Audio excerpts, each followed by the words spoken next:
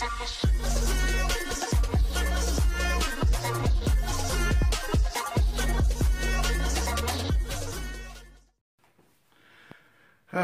poppin', T-Subs and Squad? So, yeah, tonight's episode of Real Housewives of Atlanta. Let me cut her down. Tonight's episode of Real Housewives of Atlanta, I gotta say, while it didn't make me nut waterfalls, it did make me queeve a little bit. So, you know, I guess that's a step into the right direction. I see now we're about to spend a couple of weeks down to South Kakalaka. So I guess now I really hope what they're banking for is going to happen. Myself personally, I just don't really give a damn about the stripper gate no more. Maybe if I find out anything new or whatever the case may be, or maybe just watching it again will spark my interest. But I really hope that works out for y'all, Bravo. But as of right now, tonight's episode, it gave a little yang yang yang around the house. So let's just jump right on up in this thing. My bad, I had to fix my light. So Cynthia planning for the wedding. Y'all, I don't give a fuck about Cynthia, Mike, and this wedding. I do not care because we already know the outcome.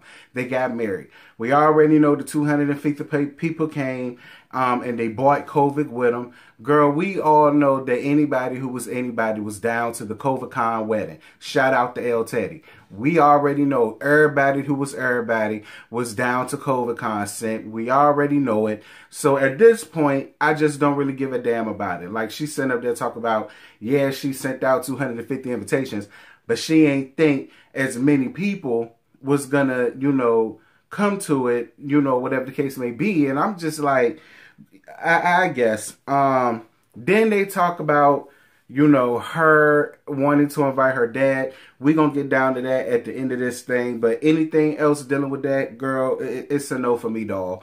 Moving on. Drew and Ralph are still packing to move. They talk about his dad's passing and they were setting off balloons.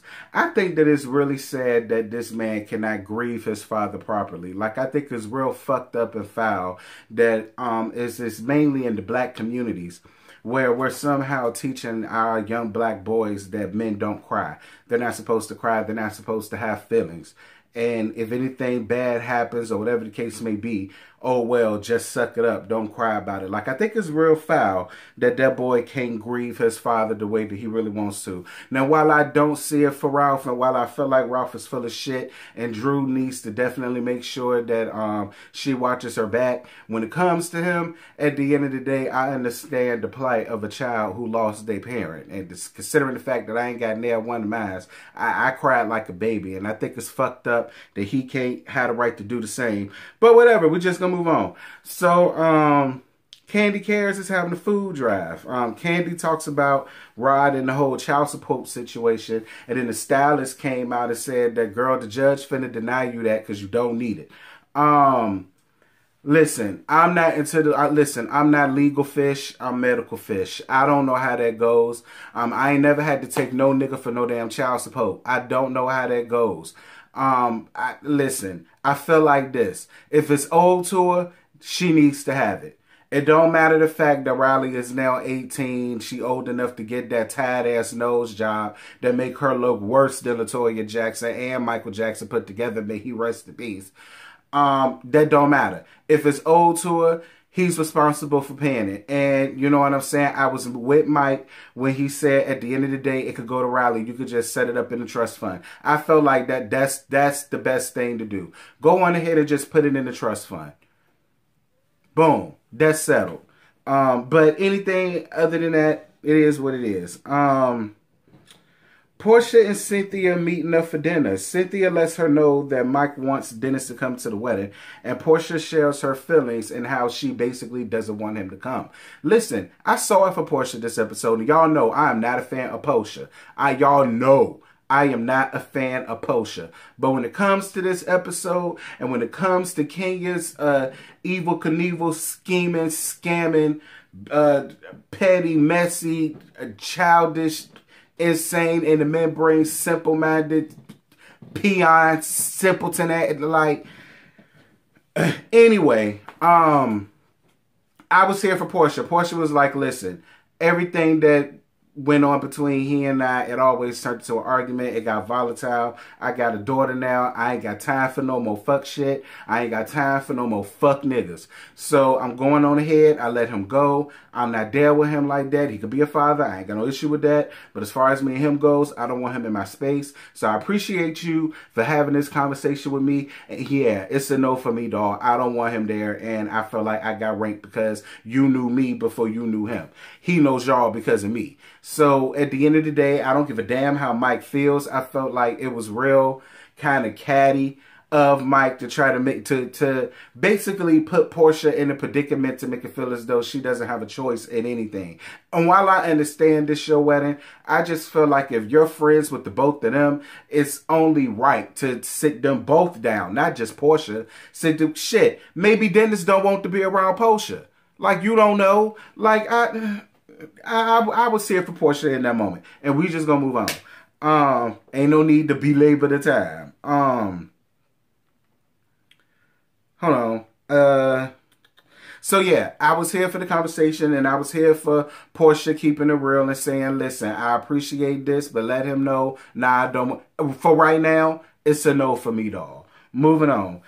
Cynthia talking to Noelle. Noelle coming home to help, but then she got to leave in 2 weeks because y'all know she an Instagram model. You know, she an Instagram thought, she an Instagram whore, and all she does is just take pictures all day and get paid for it. That's such a tiresome job that you just have to be home for. But I mean, I guess so, because she also does her little makeup tutorials on YouTube. And from one YouTuber to another, I totally get and understand the hustle. I'm not reading Noelle, just a little bit, but I actually like Noelle. I think she's absolutely gorgeous. She get it from her mama. And she's getting her drive and her hustle from it too. So go on ahead, Noelle. I ain't mad at you. Mama, I got to get off of here so I can pose right, so I can afford this apartment. Yeah. Go on ahead and let her work for the first time in her life and make her pay for her own damn apartment cent.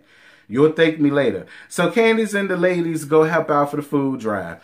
Kenya, you, like, look, right, because I don't want nobody to keep getting this misconstrued because I took up for Kenya last year. I took up for Kenya last year because right is right and wrong is wrong, and I knew won't nobody gonna have her back.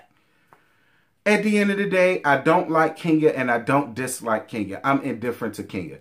Kenya gives me so much of Candace Dillard, especially in this episode, that if Portia either A, read her for filth, or B, laid paws on her, I just would have turned and looked the other way and I wouldn't have had nothing to do about it. And had the police came to my house, I don't know what you're talking about, bruh. Yeah, I was there, but won't nobody fighting, did nobody get into it? Like, because she's just like, and it, like, the whole, like, Portia wasn't talking to you. Portia was talking to Candy, who's another friend of Cynthia's, and was letting her know about the conversation. Wasn't you the one who blurted out, let's talk and more working? So why is you trying to give your unsolicited advice that nobody asked you for, Kenya? You and Portia are not friends. Why the fuck does Portia want to hear your advice for? Why are you even trying to give advice? Like,